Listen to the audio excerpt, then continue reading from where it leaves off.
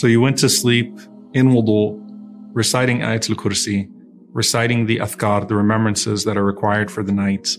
Throughout that night, you had an angel that was protecting you and an angel that was seeking forgiveness for you as you were in that state of purification. And if you meet Allah in that state, you are good because you left this world in a state of remembrance and in a state of purification.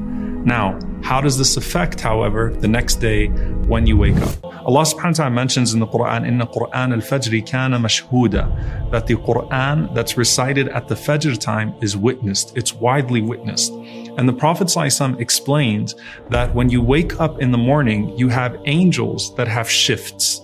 And so we talked about the two angels that guard you, the two angels that record. Those angels shift out at Fajr time and at Asr time. So you have the angels of the night and you have the angels of the day. And the Prophet ﷺ said, they switch those shifts at the time of Fajr and at the time of Asr. And so Allah subhanahu wa ta'ala gathers them at the time of Fajr around that person as that person is reciting the Quran at Fajr. And this is also connected to Salat al-Jama'ah, the congregational prayer of Salat al-Fajr. When everyone is coming together, you woke up tayyib al-nafs, nashitan tayyib al-nafs, energetic with a good spirit, directed towards Allah, longing towards Him. And then you made your way to Salat al-Fajr, and all of the angels of each person there, your angels that work the morning shift and your angels that work the evening shift, are gathered around listening to the recitation of that Quran at the time of Fajr. And what a glorious moment that was.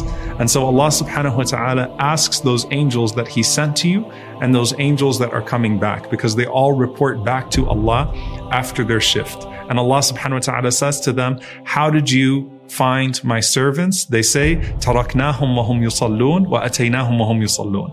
We left them while they were in a state of prayer, and we came to them while they were in a state of prayer. They're constantly in a state of prayer because they're being found by the angels that are gathering at the time of the switching of shifts at Fajr in a state of reciting the Quran.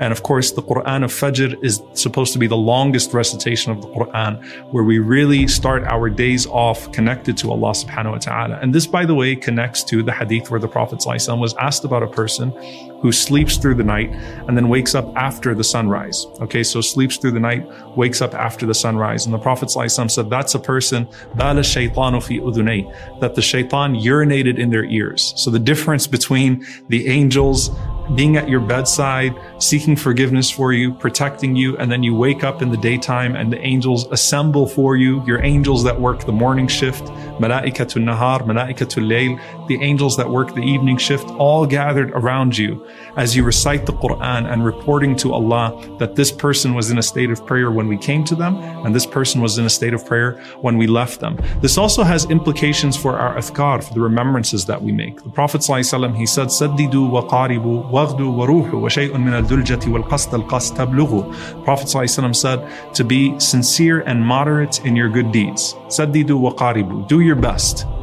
Aim for perfection, but know that you have to be moderate in that pursuit of perfection.